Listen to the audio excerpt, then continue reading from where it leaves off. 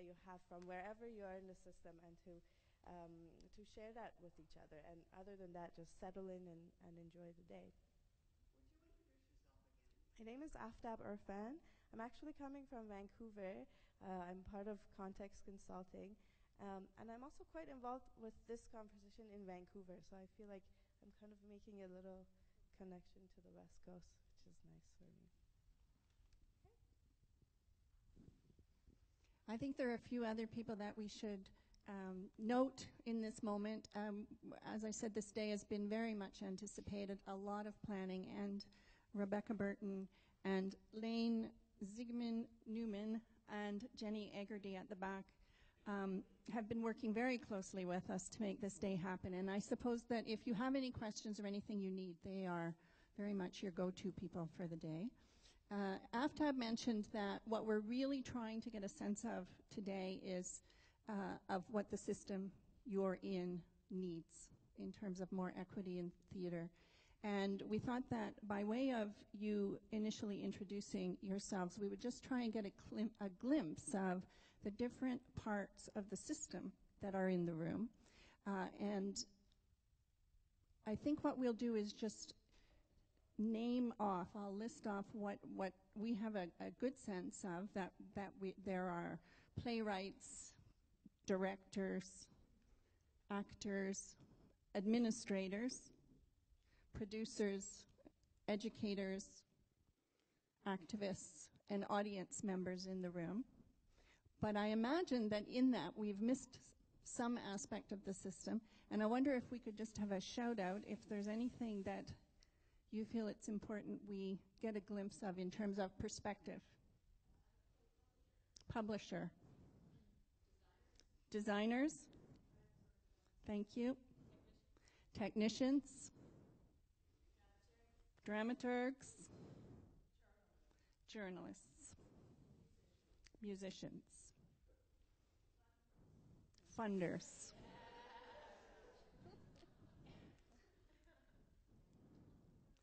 So diverse roles, diverse perspectives of the system, and a richness that you can bring to the conversation today.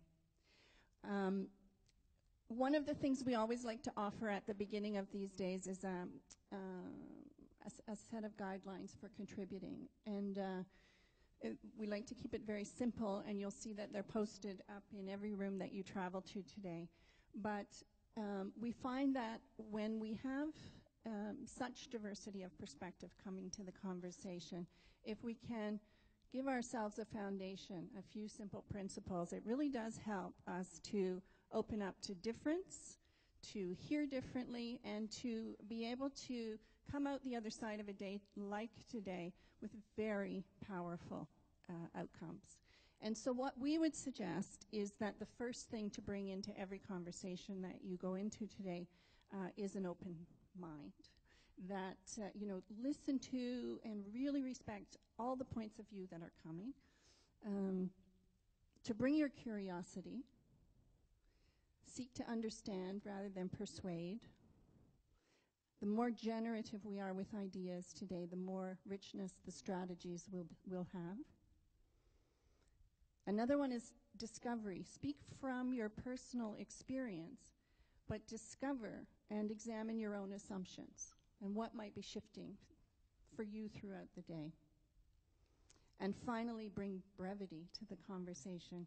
We have a lot to do, of course, in a short day, and in some ways the ambition is high. The stakes are high. This conversation needs to make a difference, and so go for honesty and depth, but don't go on and on.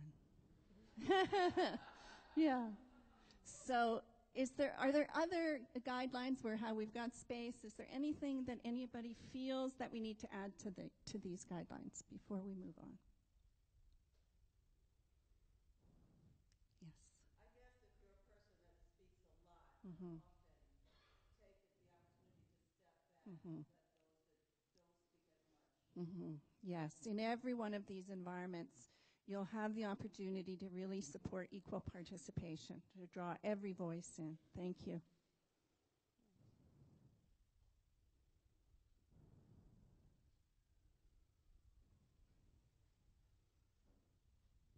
Okay. Good. And with that, we're moving into the next segment, which is the research findings and the panel conversation. Great, perfect. We are only 7 minutes behind schedule. So can I ask the panel to please come up, and Michelle, if you don't mind.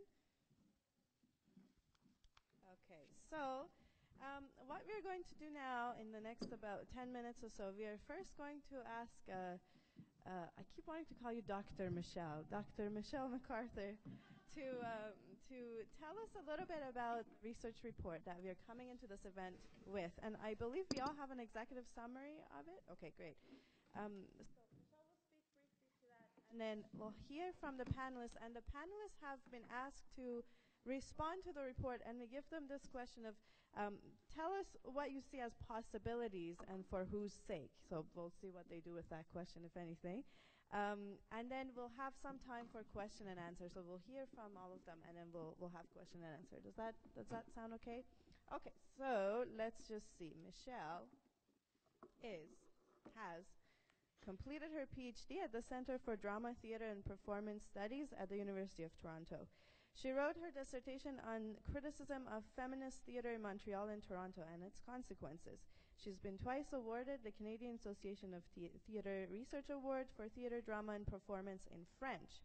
She's a published author, a sessional instructor at U of T, and the book review editor for Theatre Research in Canada. The floor is yours. Oh, and I should say, I have a magic bell that will ring when your time is up, and it will magically make you stop talking. So that's just so you know, that's what that is. I think we should, because it's being broadcasted and live streamed or something. I think you just start talking to it. Don't worry about point. No? You want to try this one? Is this one on? Yes. Hi, thank you. So I'm going to respect brevity and be watching my watch. First of all, I just wanted to say that this project has really been an honor and a privilege to work on as a researcher. Gender has always been a central focus to my own research, so to be able to work on something that will really have an impact on the theater community has been really meaningful to me. And I think there's also a need to continue this research moving forward. So as we move on and create action plans, to really be tracking those plans and the results and successes of our initiatives that we develop. I'd also like to quickly thank the EIT chairs, Lane and Rebecca, for all of their support with this research, as well as Jenny and Playwrights Guild of Canada's administrative coordinator, Catherine Vidal, who were very instrumental in putting this report together, as well as the steering committee for EIT, everyone who provided feedback on the drafts, and finally everyone who shared research with us. So before kind of going into I'll walk you through some of the study highlights. I just wanted to talk a little bit about how we gathered the information for this report. So this is, in Canada, as a lot of you know, kind of the third kind of major report on gender equity, I would say, in theater. So the first one was 1982 by Rina Fraticelli, The Status of Women in Canadian Theater. The following one was authored by Rebecca Burton in 2006, Adding It Up, The Status of Women in Canadian Theatre. And so this follows up on that. And each of those reports had kind of a different approach to collecting data.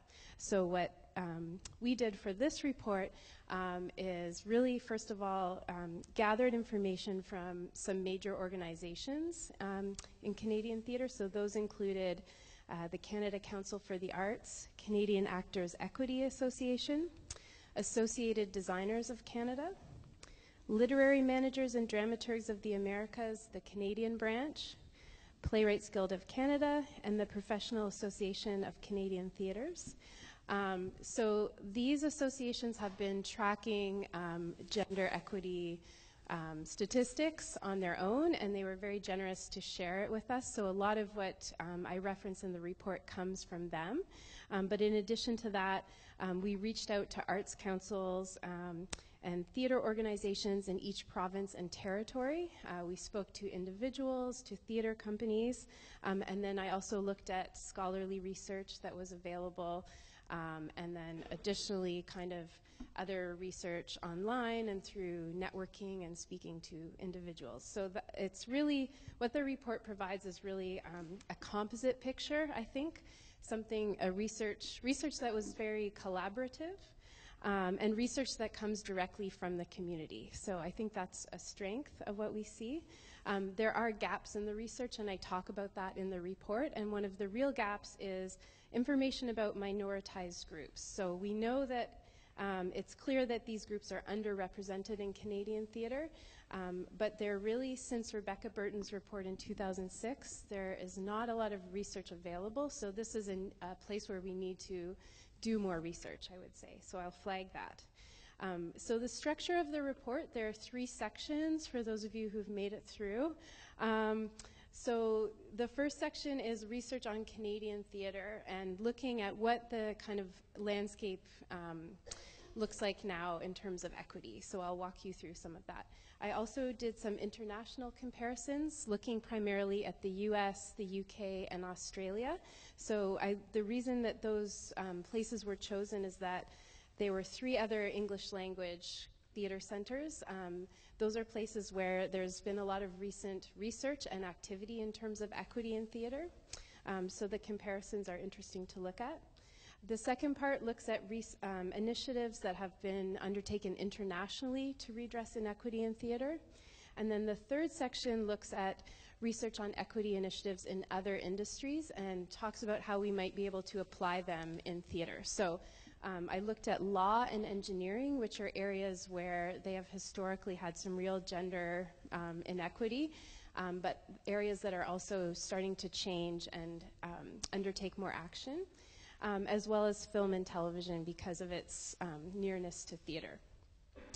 So to quickly go over some of the results, if we look at the findings from 1982 to 2006, to some of PAC's findings, 2010 and 11. So this is on page 2 if you have the highlights in front of you. And then if we look at PGC's findings, we see there's a bit of improvement since the 1980s, but then we see some regressions in areas. And the real drop, the greatest disparity is in the playwright category. So since Rebecca Burton's findings in 2006, if we look at the most recent findings we have from PGC, we see a 5% drop. So 22% of the plays that were staged in 2013-2014 were written by women. So again, that's a regression. And the drop-off is interesting because women actually are the majority of theater school attendees. So I looked at the National Theater School as representative of that, where this current year there were 58% of enrollment were women. So when they then come into the professional world, there's a real drop that happens in all categories. And while women are represented on stage, they also constitute the majority of theater audiences. So if we look at Stats Canada from the year 2010, 55% of theater audiences were women. Women have the best representation in theaters that tend to be smaller or lower budget. So theaters in the categories theater for young audiences, development theaters. If we look at comparatively the data from the UK, from the US, and Australia, we see that it's similar. So in those regions, women are on average 30% or less of artistic directors, and playwrights. And I guess a couple final things I'll say about those findings before quickly going through some of the recommendations are that, so in addition to the systemic barriers that we understand that kind of prevent women, often stand in their way from achieving equity, what we found in the report is that discrimination and bias play a big role. And I cite a couple different studies in the report that talk about that. And particularly a study done in the US by Emily Glassberg-Sands in 2008-2009, where she kind of did some studies with literary managers and artistic directors and identified bias in terms of looking at scripts by men and women, and people choosing, when sent in identical scripts, one labeled with the man's name and one with the woman's name, people choosing more often the script by the man. So there's other research as well that supports this kind of gender bias. But to end on a positive note in terms of that research, there is a link between women artistic directors and women directors. So when women artistic directors tend to hire more women directors, as well as women playwrights tend to write more roles and more substantial roles for women. So the more we hire women in those positions of power, the greater the positive effect it will have. So then I'll just, being mindful of time, I'll just quickly walk you through the 4 areas that I've identified in terms of action. So the first is education. And these are kind of pages 3 and 4 in the handout that you have. The second is mentorship, networking, and extended training. The third is theater administration. And the fourth is advocacy and awareness.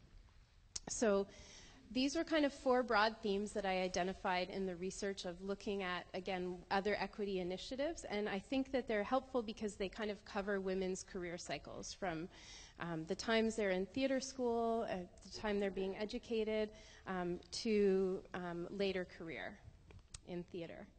How much time do I have left? You have 30 seconds. 30 seconds. Oh no, I had so many exciting things highlighted. Okay, so I know today we'll be focusing on those actions, so that's very exciting. And I guess to close, what I would say is that what I found in this report is that inequity is really, of course, a complex issue, and that in order to kind of develop actions, we need multiple stakeholders to be collaborating, and there's really a need for continued partnership. So I think that's why today is so exciting, and I am available. I'm here to answer questions later on, and I'm happy to provide my email if anyone has questions or things they feel could be added to this kind of research.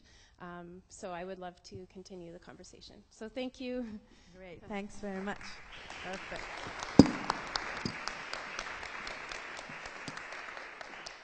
All right, I'm now pleased to introduce the all-women cast of this panel, and I should say this production has also been put on almost entirely by women, directors, producers, designers, everybody. So we are we are reversing the pattern, maybe in some way, we'll see.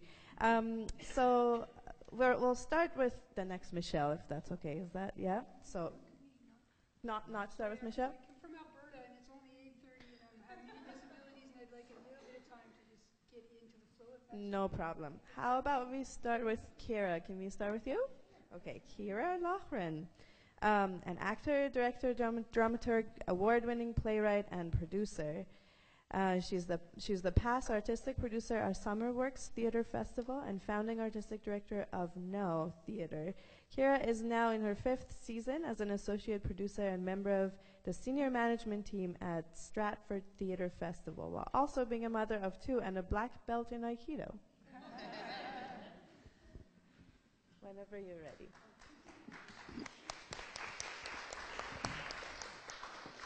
Thank you, and it's a real pleasure to be here. I'll try to be brief. So in terms of reviewing the findings, I remember in 2006 when Rebecca's study came out, and it was great to have this follow-up. It was interesting to read about the key creative roles in Canadian theatre and women being below 35% or in that 70 to 30 male-female ratio, and sort of not sure if where I am within that, because I wasn't sure if producers or general managers were included in the study, and thinking that that's a group of people that also need to be included. It's one of the things that in my current position, and also working at Summer Works, that I think did make a difference, where you are, the power that those positions carry within theater organizations. but on an objective level, I would say I've been very fortunate in my career to be able to be working where I am and to have had the positions and responsibilities that I've had.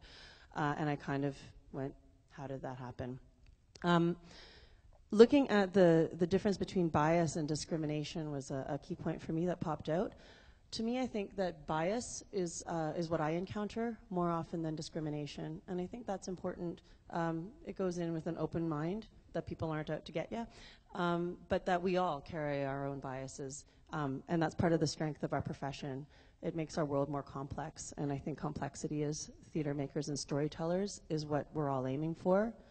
So then the question becomes about discovering our own biases and having the courage to challenge people on the biases that they might have that might be stopping things from moving forward.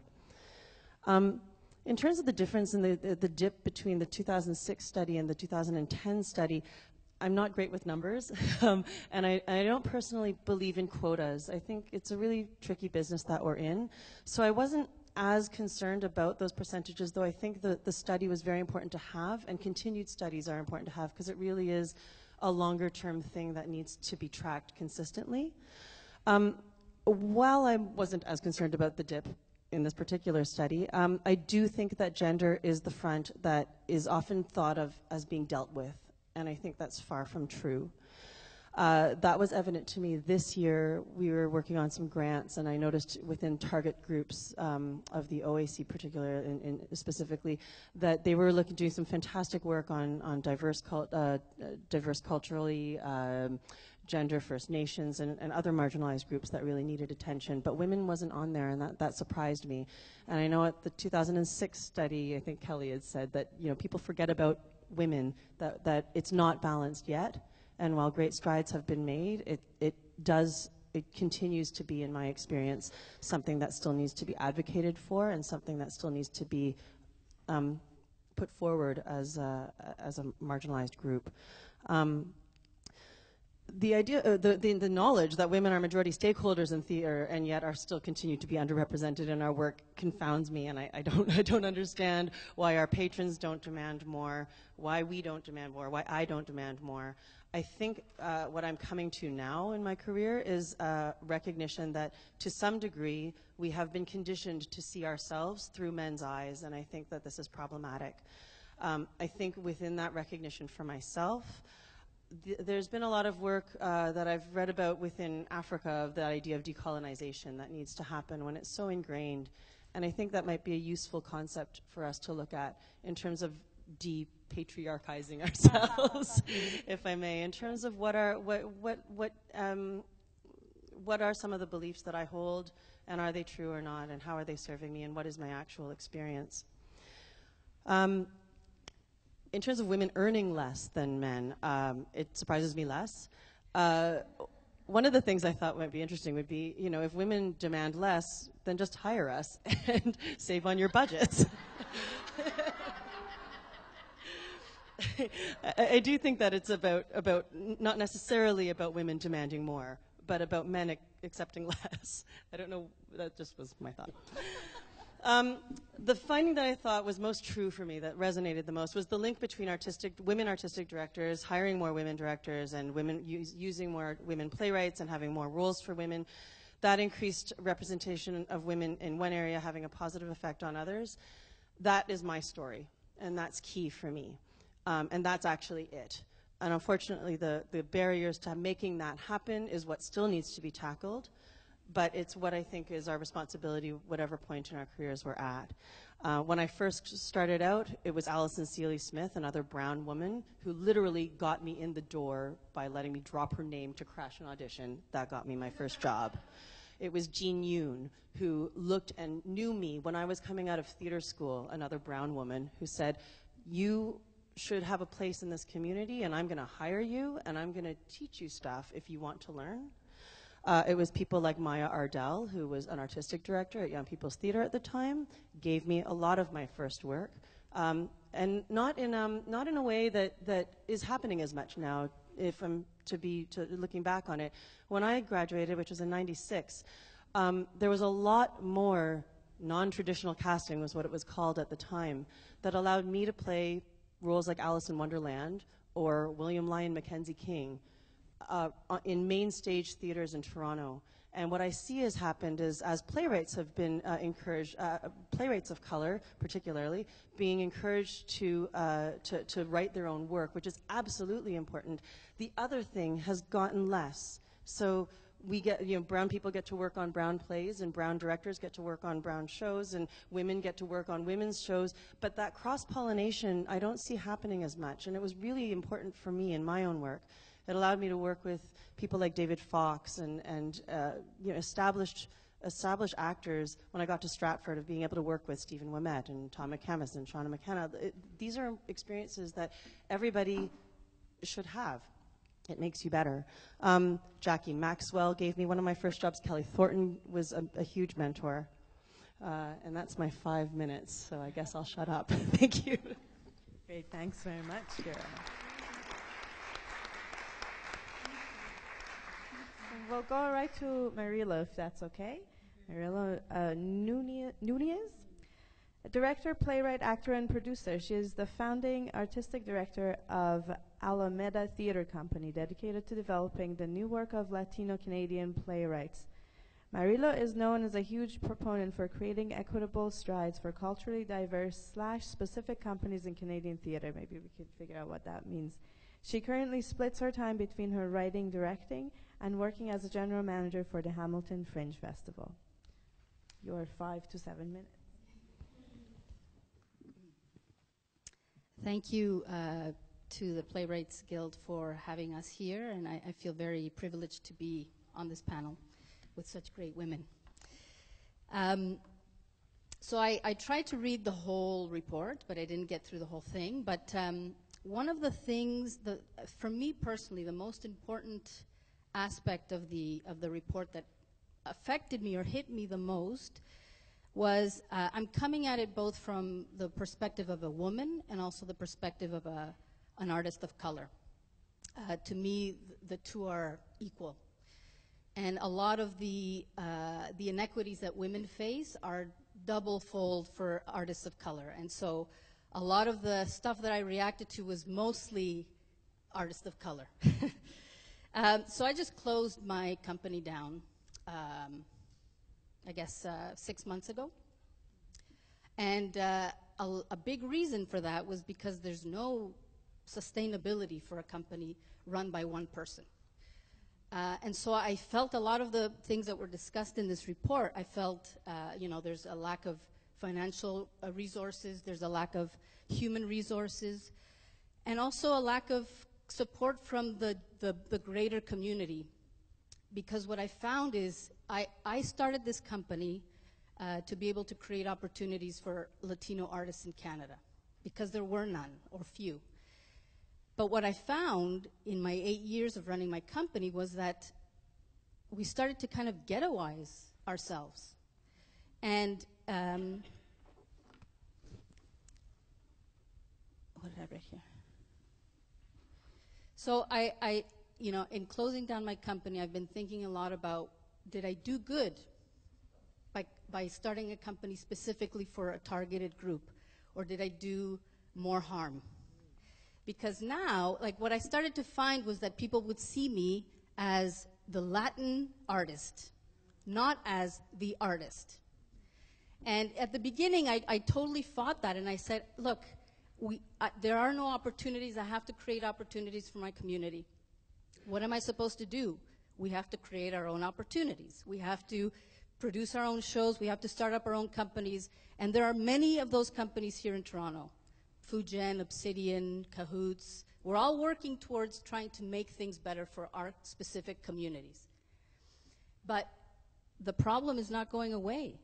And also the onus is on us to make the change, not on the companies that have more power and more resources to do so. So basically what's happening is the bigger companies are saying, well, that company's working on making opportunities for Latin artists or for black artists or for Asian artists, so I'm off the hook in a way. And that's what I found, is that they will produce one show or give one playwright the opportunity, but things aren't changing. Because there's companies like ours that are trying to create opportunities for our communities. So my question is, I don't know the answer, are we doing more harm than good by starting specific, culturally specific or gender specific companies? And this is from 8 years of experience. Trust me, the community that I worked with gained so much by the work that we did. There are artists that would never have worked had this company not been started. But my question after 8 years and after having to close down my company is that, did I do more harm than good? And I mean that for women as well.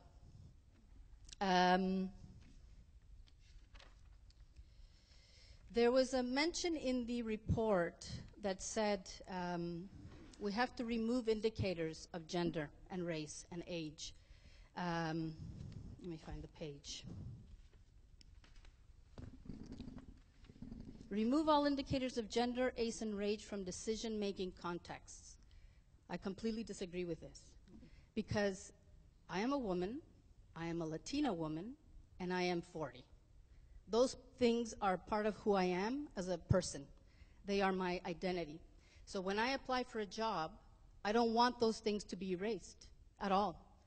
And so I think the issue has to be from the other side, right? Why do I need to be invisible and not a statistic and not a specific thing for you to feel comfortable in making decisions?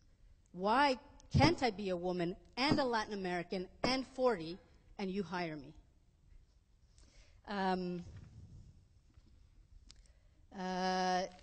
One of the things that got me excited was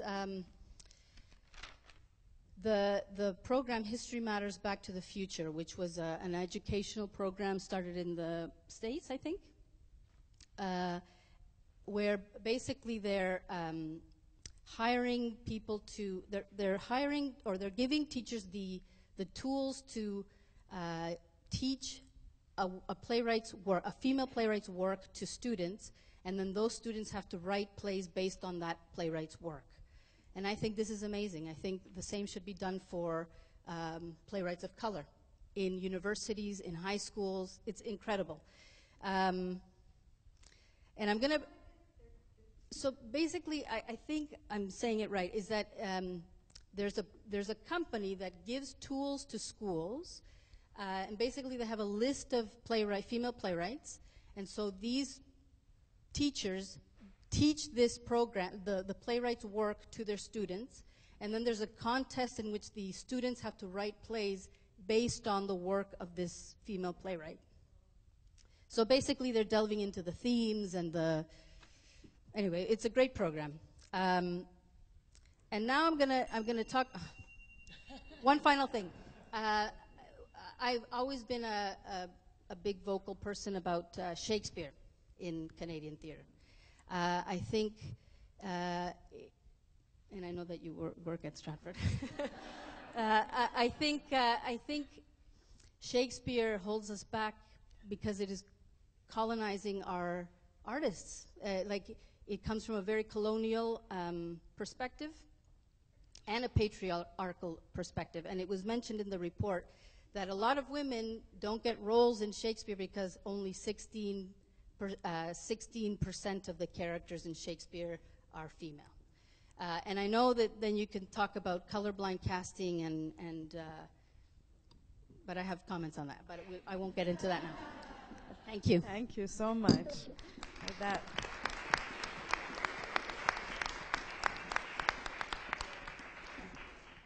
All right. We're going to move right along to Janet Sears, if that's all right. An award-winning director, playwright, and producer, has several acting nominations to her credit for both stage and screen. She's a co-founder of Obsidian Theatre, dedicated to presenting African and Caribbean Canadian theatre and to the exploration, development, and production of the Black voice. Her own work explores the passionately complex spaces where race and gender intersect. Janet. Hi, everyone.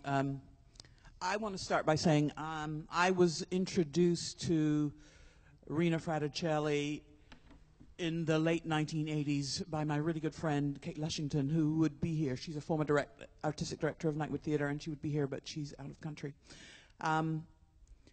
she had invited me, we were at the time colleagues, and she had invited me to be on the board of Nightwood Theatre. And what's interesting is that was the late 1980s, and now, as then, the statistics speak for themselves. Gender and racial bias are alive and well and living right here in Canada.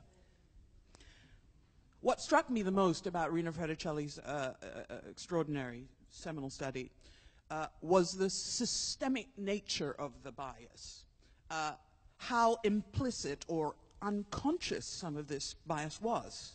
So, for example, in my own paraphrasing of her study, so an artistic board made up mostly of men who are open-minded, would be in search of an artistic director. And they would interview a number of artistic directors of both genders and of various races and ethnicities. But there'd be one guy or two guys that would stand out who actually reflected their own perspective, who maybe, well, grew up like them, had a similar political point of view, and just in their gut they said, that person would run the theater in the way that I see it. And so, this artistic director, who they eventually hire, would be reading plays. This artistic director is a very open man, and he reads plays by women and by men. But there are some plays by some men that really reflect something in his experience. He can feel it in his gut. And he programs those plays in his seasons. And these plays are, more likely than not, written by men. And these playwrights, these male playwrights, who've written these plays, have stories populated by male characters. And so, an industry that begins by training more women than men ends up with women as a minority. No artistic director will admit that he or she has a bias against women playwrights. No artistic director will admit that she or he has a bias against playwrights of different races or ethnicities. The difficulty is that this assertion, in this assertion, they would be giving a genuine response.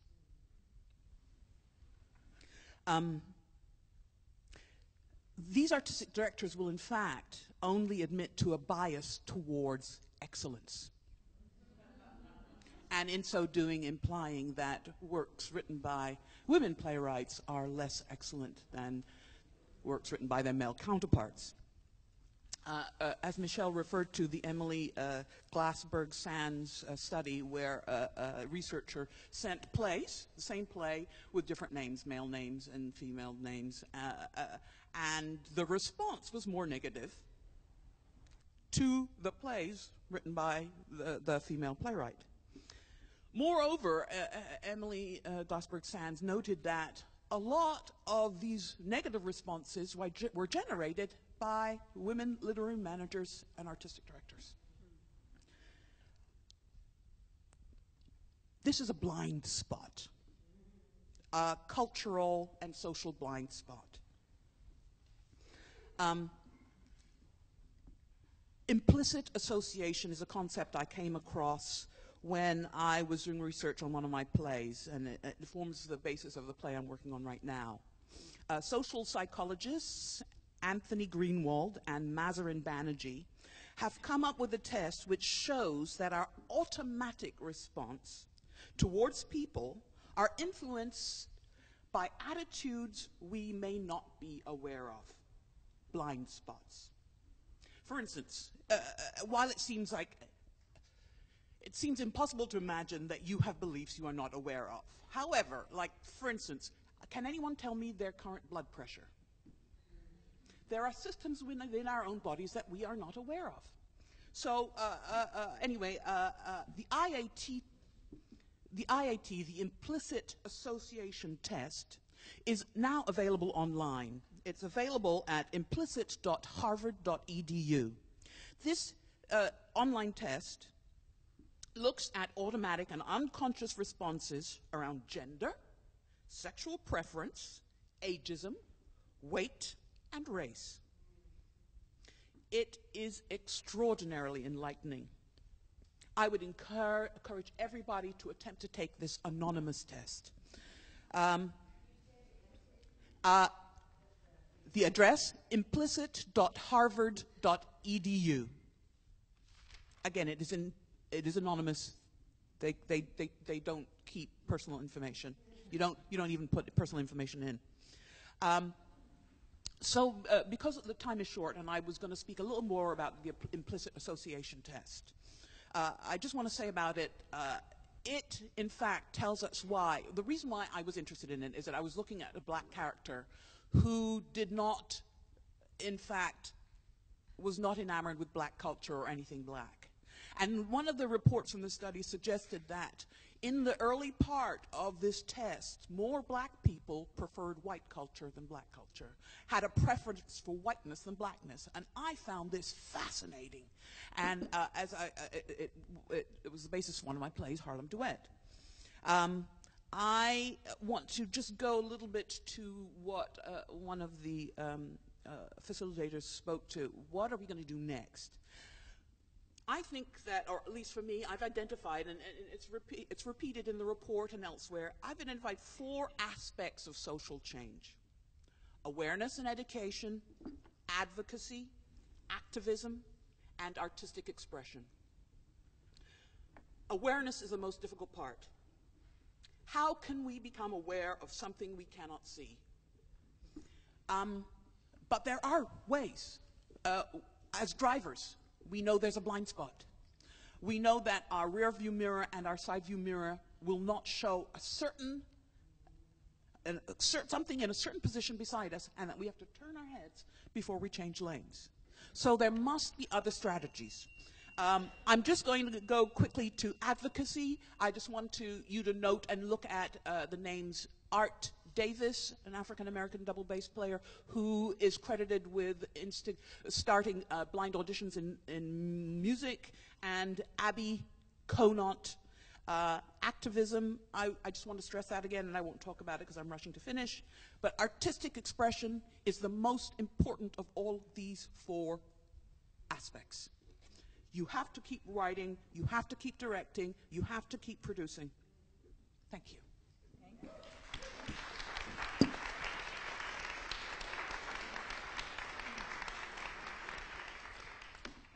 We come back to Michelle. Yeah, Michelle de Cottony, multiple award-winning presenter, producer, director, designer, playwright. I have to speak faster too. Filmmaker, one of the best-known activists and advocates for equity and diversity in the arts. She's a founder, artistic director of Stage Left Productions. Her artistic practice weaves together feminism, queer, and disability arts into intercultural, intersectional, original productions that reveal the lived reality of oppression and affirm the value of diversity. Thank you, everybody. I'm very, very thrilled to be here, but I flew in from Calgary yesterday, and so I'm a little scattered. So asking, please don't ding the bell at me. I'm not asking for extra time. I have a profound learning disability, so the more pressured I feel, the less coherent this is going to be for all of you. So I might have to beg for 6 minutes, or 6.5 minutes, or 6.25 minutes, but I just need my brain to relax enough to get over my fatigue, my illnesses, and my fear of speaking in front of a room full of people I don't know. Having said all that, I am absolutely thrilled to be here. And I'm here because of 3 people who are in the room today, and I want to name them. First of all, it's Maria. Is that Maria? We were at the Equity Sounding from the Canada Council for the Arts together a year and a half ago, and me, I'm so all about the separatism. Not only because I'm a lesbian, but that's a big part of it. So I'm at the Equity Sounding, I'm fighting separatism, to hell with this shit. Oh, sorry, is it okay we swear? Forgot about the rules. Okay, please be open-minded about my potty mouth. I'm talking about, no, we need to be over here. We need to create our own companies. We need to fix the deficiencies. And she's like, no bloody way. We need to be at these tables. So here I am at this table. Dawn and Michelle. For me, I went Equity Theatre. Oh, another one of these things going to emulate the same old crap. And she's like, yeah, I don't think so. Get your ass at these tables. Put your politics where your practice is. So here I am. And Rebecca, thank you for allowing me to insert my way into this panel and just send an email saying, hey, congratulations, I have some things I could share. And she said, okay, come on down. So thank you, here I am. I'm not going to repeat anything that's been said because it's profound on its own. I'm not going to repeat that. I'm going to talk a little bit about what my response to the report was. And it went rapidly from hope. I've never read something yet, and don't forget I'm based in Calgary. So that's where my context comes from. I don't often get to sit in a room and see a majority of faces of color. That just doesn't happen in Calgary, and it's what I value. So I'm thrilled to be here for that reason too. And the report gave me hope because for the first time ever, everything I usually have to make scribbles about was already in the report. I didn't have to say, what about women of color? What about lesbian women? What about disabled women? What about? It was all there. And then I went, holy crap, look at how many people have contributed to this conversation. There are thousands of us that I don't know about because I'm stuck in freaking Calgary, Alberta. And we're all working on this issue, and we're doing it together across this vast country of ours, but we're making a difference. Until I read the second half of the report. And then I went rapidly from feeling very hopeful to once again feeling hopeless. And I started thinking, look at the excellence that's in the report. Like, congratulations. Look at the models of excellence. Look at the best practices. We're all doing all this stuff. So why the freak isn't it working? Why isn't it working? So yes, it's because of bias, and yes, it's because of discrimination. But for me, what was fundamentally missing, there's no valuing of women's work anymore. Statistics aren't enough. They motivate us, but we only have a certain amount of power. They're not motivating those people in power. So yes, it's really important that we get into what Rena called significant roles. We have to become artistic directors. That's the only place we're going to get the power that we have to do the work that needs to happen. But for a person like me, who's working class, who has spent my entire childhood in hospitals because of multiple disabilities, I'm also a lesbian, so I'm on the outside in many ways. I'm also, well, I don't know, I have other things going on, but that's not the point. The point isn't oppression Olympics. The point is for me, where are things working? Because I can't tolerate inequity. I grew up as a working class person watching women help women. I grew up in hospitals watching women doctors try to help me, while male doctors tried to send social workers into my home and have me stolen away from my mom because they thought she wasn't taking care of me when really I had an illness that nobody had seen ever until last year. I got a diagnosis, I'm officially a mutant. It's all good. My point is, I learned to value women and I learned to value women's work. And when I climbed my way up the artistic food chain, I managed to become a director at, I won't name any of the companies because I'll critique them later. I managed to become an artistic director. I managed to become a director, a designer, a playwright, and I lost my soul. I lost my confidence in myself. So I had all the power and I had no ability to do anything good with it because the value wasn't there.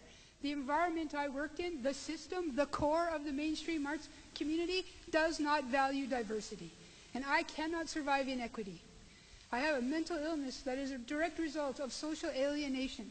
It puts me into psychosis. I don't want to spend my life trying to fight my way into a system that relentlessly devalues me as a human being and the people I care about as human beings. And that's not just women, men too. Men are suffering the system. White women like me are suffering the system. Lesbian women like me, we're suffering the core. So some of us choose to go over here. Not because we can't make it, because we can't tolerate it. So when I thought, why isn't it working? I looked at what is working. So I did a spot check, a disability arts domain. That's something I've contributed a lot to. I'm not taking credit for this in any way, though. But in the disability arts domain, 100% of the companies that produce disability arts work in Canada are led by women. 100% of the companies that produce disability arts work in Canada are led by disabled women. 70% of us are queer women, queer identified. 40-something percent, dyslexia and math don't go together. I have stats that are coming. A large percentage of us are women of color, and an even larger percentage of us are Indigenous women. So why is it working over here when it's not working over here? And in my company, Stage Left, I created a company that errs on the side of others. When we talk about for whose benefit, I don't care about those of us who made it. No, sorry, that was a dyslexic moment. I very much care about all of us who have made it. I'm getting your backs from down here. I'm constantly getting your backs, writing letters. I'm an artistic director. I manage somehow to get funding. I use my company's leverage and influence for anybody want a commission, a residency, come talk to me. I'll write you any letter. Let's disrupt the system as much as we can. But let's not forget that those of us who choose to be on the margins, we're not clamoring to get into this system, and we're not over here because we're not good enough to be over here. We are models of excellence in equity and diversity. So my call, when you talk about make more demands, I demand that we start looking at, which one, quantitative? Is that about the value? Quantitative, thank you. Qualitative analysis is freaking fantastic, and it lights a fire under our butts, because we're the ones suffering the inequities. But it doesn't motivate the masses.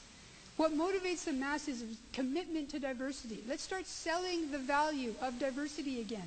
Let's start doing qualitative research. Let's look at Full Circle Company, and let's look at what the female artistic directors who are also Indigenous, in some cases queer and disabled identified, what are we doing differently over here that's working, that's allowing us to achieve equity and diversity at such far different rates than we see in the core? What are we doing that's working? And what can we share? What knowledge can we bring to the bigger conversation? Because I see in the report often it's we have to help. Those of us who have made it have to help the rest of us get into the system. But for those of us who are falling off the system, jumping off the ladder because we don't want to be there, there are soft places to land. And there's no dearth of knowledge about how to do this better. So I want us to also remember not just to push for inclusion into the core. That's absolutely, we need to have all of us here saying, yes, I'm going to get this power and I'm going to use it for all of us. But we also need to know that those of us on the margins shouldn't have to be shutting our companies down because we're not getting funding over here, when we are models of excellence in affecting equity and diversity.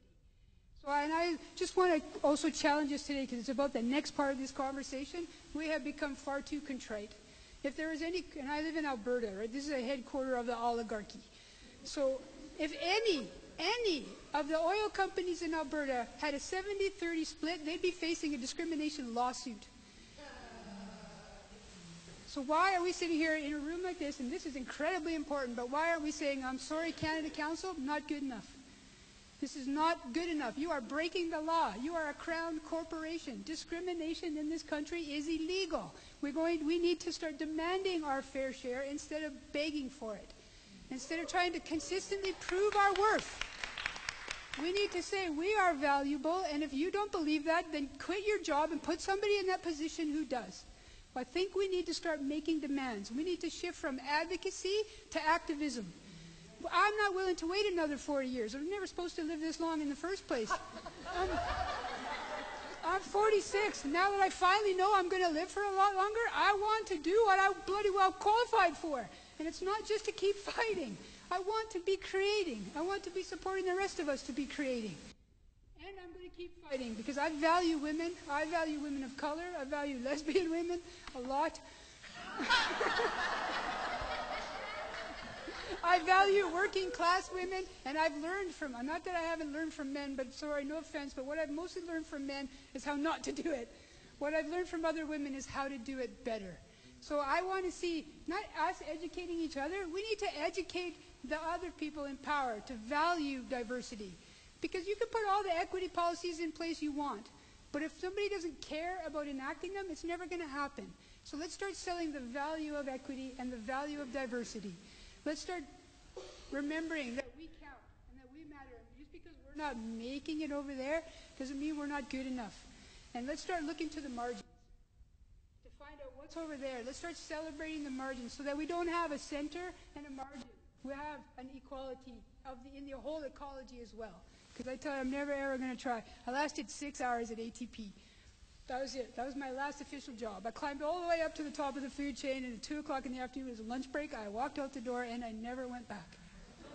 That was 15 years ago, and I have made my living only full-time in the arts with my integrity, my artistic, personal, political, and professional integrity by doing it over here, by providing a bridge so people who want to come to stage left, here's the safety, your political safety, cultural safety, training, funding, everything we need that we're not getting over here, and here's strength.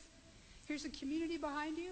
Here's value system. So when you go over there and get hurt, we're here to get your backs. We're here to help you. Support networks too. This is feminism 101.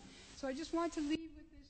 What I learned as a young, sick person who grew up with a radical working class community of babysitting co-ops, all this stuff before it became gentrified and a thing, like backyard gardens, we grew food to feed ourselves. Now you have to have a permit to do it, for heaven's sakes. The point is, I learned that the personal is the political. And in my company, Stage Left, I also say the political is personal. And if we can find that balance, then there's going to be no stopping us. Awesome. Thank you, Michelle. Thank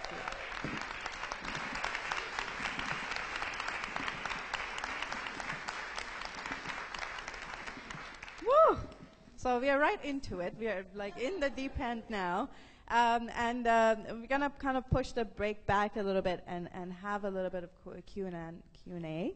And Mary and Rebecca and Lane are going to run these mics. We're still going to speak into them for the live streaming. So whoever, and we will have a chance to really have conversation about this together in small groups. At this point, any questions for the panel, anything that you would like to hear more about? Hi, my name is Terry Hawks. I'm a playwright, director, actor, but I'm a graduate student at York University right now. And first of all, I want to thank you all for your work here on the panel, your research, Michelle, Rebecca, for spearheading this. It's an amazing accomplishment. I have a question, but I also have a comment, if I might. And I'm sure it's inadvertent, but I just want to share my perspective, which is that it's really important to have men in the room and that all males are not discriminatory. And Brian Court, for example, artistic director, I know to be a very egalitarian sort. And I think it's really important as feminists and female artists to include men in the conversation, and we're really happy that you're here. I think that's just something to acknowledge, and I imagine you would all agree. And the second question I'd like to ask is about the role of mothers in the arts. I haven't had a chance to fully read this. Rebecca, you were kind enough to say that it was something that you and Michelle had considered, but maybe hadn't had time to explore as fully as you might have. I've written recently on this subject, and I think it's an important one for everybody to consider, even if it doesn't get extensive airtime today. But I think that that's one of the potential barriers to women working in the arts. There are other responsibilities that are devalued in addition to their devalued work in the arts. Thank you. Great, thank you. Yep. Yeah, it was one of the things that I didn't get to in my notes, but in terms of as a parent, I was fortunate enough within Stratford to be able to get mat leave for both of my children, and which was instrumental. But within that time, I worked as a freelance artist, and one of the things when I was producing my first show, I wasn't a mother. One of my cast members had just had a baby, and was having trouble with her latching with her breastfeeding, and wanted to keep the baby with the caretaker, who was actually their father, backstage during our rehearsal period. And I was kind of like, well, you know, as long as the baby stays backstage. And Marion DeVries, my co-director, picked me up, smacked me across the face and said, you know, Kira, if we can't make room for parents and women in our rehearsal halls, then how can we expect anybody else to? So I went, oh, okay, yeah, you're right. And it was transformative. It was one of the most powerful experiences. The presence of the child in the room put the whole show, which was, you know, my baby at the time, into a perspective that gave the work, I think, more weight. And also, one of the things that Marion said to me was, don't you think you will get better work out of Michelle with her knowing that her baby is backstage, and if anything comes up and she's needed, that she's right there? And I went, yeah, you're right. And it was true. And then, so for my children, I became a big advocate for having children in the rehearsal hall. And I know a lot of artist mothers that have done it, and there's always a bit of a like, oh, I shouldn't do it, oh, I shouldn't do it. And what I've always appreciated about whether I've been producing and I can set the rules, or whether I've been hired and have been accommodated that way, is the trust that I am given as a human being to deal with it in a way that's appropriate. And so that, you know, if the child needs to be taken out, the child needs to be taken out, and if it can be dealt with and I can trust that it can be dealt with, that's been a huge thing for me within that piece of giving that trust to my colleagues or whoever, or being given that trust. kind of magical, and I've been in a lot of rehearsals. My husband works a lot in community engaged arts and has encouraged our children to be sort of part of those processes. And I think it's great, and it's sort of one of the things that I think in terms of challenging our idea of professional, and that the personal and the professional can't coexist, that there's room in there for a redefinition of professionalism that includes families, that includes people as parents in the room, particularly as artists. Hi, Tara Goldstein, Independent Theatre Company, Gailey Road Productions. What I appreciated so much about this panel is that there are multiple ways into this big conversation. From, yes, working in the mainstream and doing exactly what we needed to do to learn from those who have made it in the mainstream, to celebrating life on the margins. And I think all those multiple perspectives are really important. There are many ways to get at many different complexities. I'd like us to talk about all of those. I was very provoked by the beginnings of a talk of non-traditional casting and colorblind casting, and of course the unconscious biases we all have, and it's very difficult to have those conversations, and I'd love to see a space for those conversations today. Thank you. Great. Any other questions? Hi, I'm Martha Richards from Women Arts, coming here from California, so I totally sympathize with the time change. My question, it made me so sad to hear you say that you really wondered whether you'd done more harm than good by having a separate Latino company. And I'm wondering if you could think a little bit about, is there any set of circumstances that would have made you feel better about that whole experience? And I suspect that it's if you got more funding, if it didn't get progressively harder. So I think your comments sort of raised two issues. One is about what would it take to make you feel like that work was valuable, the way she obviously feels hers is. But also, just there's a whole issue of stamina and keeping going. That's very complicated. I learned that passion can't drive a company on its own. You need money, and I gave it everything. I gave it my life. It became my life. It was my baby too, and the fact that I couldn't make it work, I felt like a failure. But it's funding. If I had had a general manager who I could pay a decent salary to, my company would have survived. Exactly. Right? Exactly. That's the thing we need to think about in terms of our action strategies moving forward is, what would it take? And the thing that a lot of people don't want to talk about is culturally specific companies are at the bottom of the hierarchy. Yeah. How do we get up? Like, I'm a good grant writer. I'm a good artistic director. How did I not make it work? Yeah, I think you're talking about bias in the funding world that's the same as all the other. Yeah, yeah. Good morning. I'm Yvette Heiliger. I'm a playwright and a producing artist and very much an activist. And I wanted to ask Michelle, with regard to funding, how did you get the money to do your study? I see so much time passes between the next study and a couple years and then the next study. And in the United States, we have that as well. No one's really getting the money to fund these studies, and they're so important.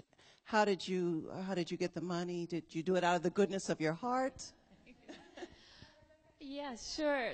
So for this, we can thank the funders who we've been talking about. So they come in at times.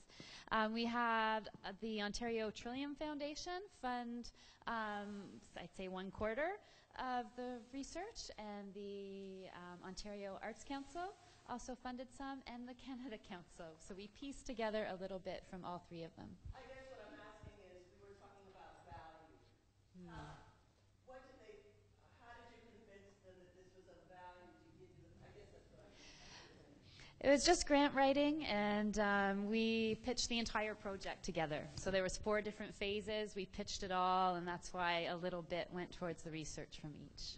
Yeah. So we're going to take 2 more questions and then come to the panel.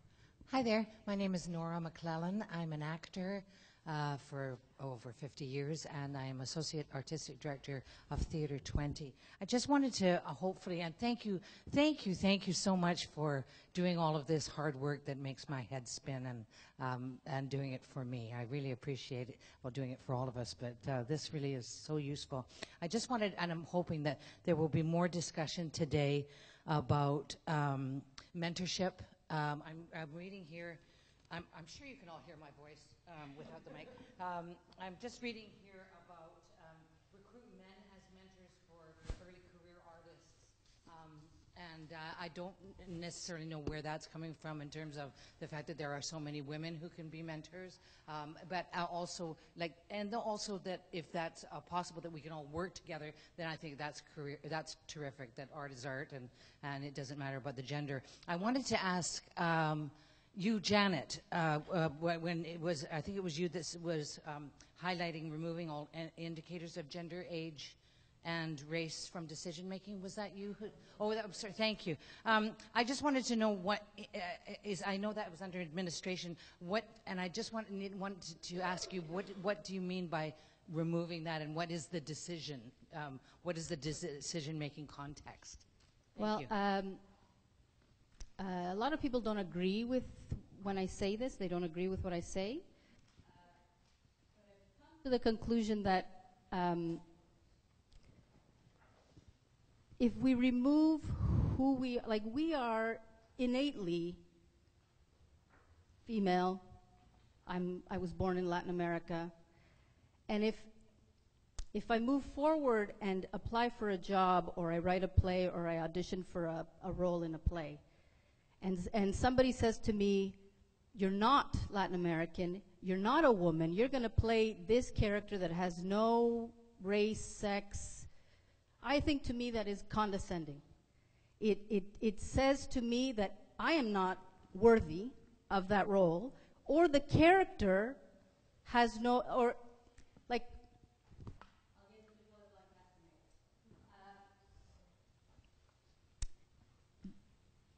the reason colorblind casting exists is because most of the plays that are produced are by dead white men, historically. And so how do we get actors of color to work on the big stages if we don't do colorblind casting? But then that's saying that the characters that are in those plays don't have a culture or a race or a sex or a... And so that to me is, like, we human beings, when I meet with somebody, I don't disregard who you are and your race and your... It's part of who we are, how we communicate and how we are in the world. Why would we then strip that away on our stages? It doesn't make sense to me at all. A lot of people do not agree with me, and you know, when I talk about Shakespeare, I think Shakespeare is held as the pinnacle in this country of what theater is. Like, in theater schools, we are trained. I went to theater school. I was trained to be a classical actor, to go to Stratford, to become a Stratford actor. And they disregarded who I was as a Latina and who I was as a woman. When I was in the play Hamlet, I played Rosencrantz. They didn't want me to be Latina, and they didn't want me to be who I was. They wanted me to be a man. How is that right? Can I just speak a little bit to that? I just wanted to say one of the best productions of the Scottish play that I saw was public theatre student production for students, for schools to come to Broadway, to the Schumann Theatre downtown, and they had F. Murray Abrams playing a Latino Scottish king, and his wife was Asian, and all the war scenes were done in kung fu, and it felt like, and some of F. Murray Abrams' dialogue, he said it in pure Spanish, and it felt like in that case they were including the culture and the backgrounds of the people playing, which is a different kind of cross-cultural casting, and that's the kind of cross-cultural casting I really embrace. Often cross-cultural casting is used as a way to say, yes, there are people of color in our companies, but the perspective of people of color is not represented because there are not playwrights of color being programmed. And I think one of the reasons for a company, or companies that say, a company like your company or Obsidian Theatre, would be to say that, playwrights of African descent also have their own perspective. And so I think all should exist. But in terms of, you know, that fatigue, you're the only one working, I completely understand. It's fatiguing, you get burned out, and you're tired, and you're still asked to leap through 7 hoops before breakfast.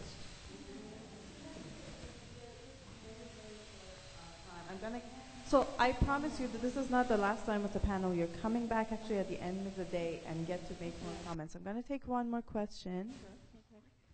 Hey, I get the last question. I feel like I won the prize. So my name is Banya Tarubas. I'm a playwright director, and I'm a veteran of these discussions. I have a comment and a question. I'll be very brief with both. I really want to support your insight regarding the do good, do harm question of identity theater, and I want to support it because I've been teaching at U of T for a few years, and I always teach in 2 courses the issue of women in theater, and I raised, we talk about Night with Theater, which has lasted longer than any feminist theater in this country, and hurrah, hurrah, and I find that the students' response is, well, then that's done. That's where the women are taken care of. And we'll talk about, well, why aren't there more women's theater companies, and why is this still an issue? So I want to support you from that point of view. But my question is also about the men. Thank you for bringing up our pleasure in seeing any man who is here. But how about all the guys who aren't here? I'm really interested, Michelle, in studies. Has anybody ever interviewed all the men in power? Because when many of us have encountered them and see how they take and have knocked at their doors. Has anybody done anything like that? I didn't encounter such a study where all the men in power were interviewed, but it's interesting, like if we look at the different approaches that have been taken to these more comprehensive equity studies. With Rebecca Burton's study in 2006, if you look at her response rate, more women artistic directors actually returned her survey. So even the results there were skewed. So there, in that sense, if you look at her results, there's maybe an unwillingness, we could say, or less of a willingness for men artistic directors to be talking about those things and be reflecting on those things. But there are certainly exceptions to that rule that are highlighted in the study. I also would say the idea of men as mentors, I think, is it's on the highlights sheet, but I go into more detail in the study. So the idea there is that it kind of came from engineering, where there's such a dearth of women in positions of power to be able to mentor other women. So men had to step in and also be allies. So yes, we need women mentors in theater, but in areas like lighting design, sound design, where the numbers are so low especially, I think there's a need there for men to become partners. But I think that idea of more research in the area of what is behind that, what is the response of men in power, I haven't encountered that directly, but yeah. There is, in the film and television world, the Gene Davis Institute has been doing a lot of research, and so Stacy Smith is a professor at UC Annenberg who has been going around and talking to television male producers to see what's going on. And the surprising response is she'll say, well, do you have women in your studio? No, they don't really have any women to get hired. And would it be hard to do?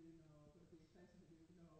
Why don't you do it? Well, I never thought about it. And it's amazing that that's the response they've gotten over and over again.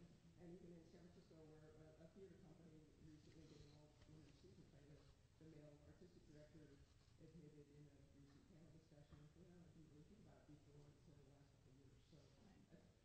So Great. So I promise we are going to keep talking about these. This has been a great beginning. Thank you very much. A round of applause for the panel and for the audience, please. Okay. So next we are going to take a quick break. It's like a go to the bathroom, get water, and get some refreshment downstairs break. It's not a check your email kind of break. And in that time that you're gone, this room is going to be transformed into a different setup. So please take all your things with you. Take everything with you, and you'll be coming into a surprise setup. So 15 minutes from now is going to be 1:45